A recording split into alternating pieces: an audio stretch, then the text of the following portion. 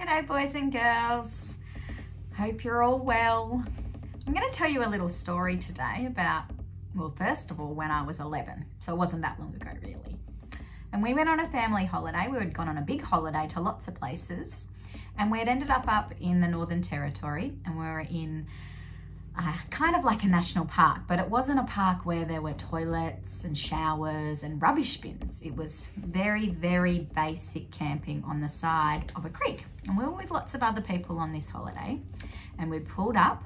And so all the mums and dads and all of the older people were setting up their camps. And so we'd gone exploring, and this creek, not sure which one, had crocodiles. Lots of crocodiles. They were on the branches of these trees leaning into the water, and as you walked along you'd see them go into the water. And we hadn't been there for long, so we went exploring, my brothers and I, just to look, see what we could find. And then we had our bucket on a piece of string, and we would dangle it down into the water and pull it up to keep the water so that we could have a shower later, or water to wash our hands or wash up. And so we were gathering water. And I was doing that for a little while, and I was by myself. And all of a sudden, this very steep sandy incline I was using the bucket to get the water from collapsed.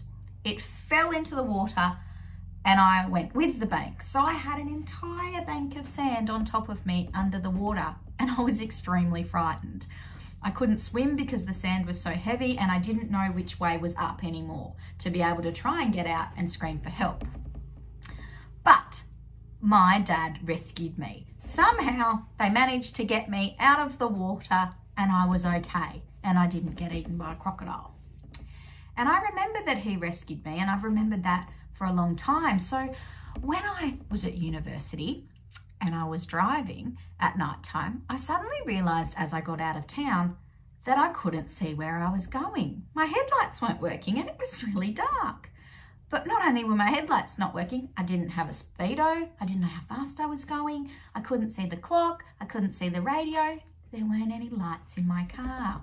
And I needed rescuing again. So I thought, oh, my dad's rescued me before. He's reliable. I trust that he'll help me. I'll call my dad.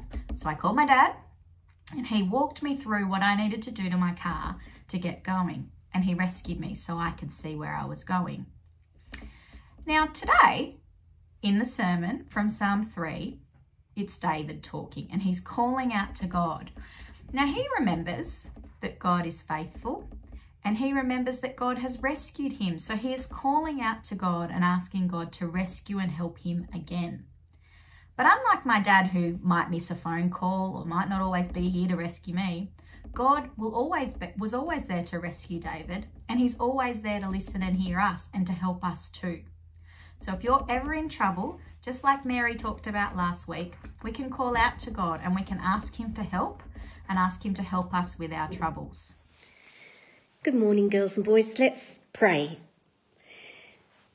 Father God, we thank you so much for Jesus, who is our number one rescuer, for Jesus who rescues us from sin. This week, Lord, help us whenever we feel afraid or worried. Help us to trust you and know that you are our rescuer. And we ask this in Jesus' name, and we say, Amen.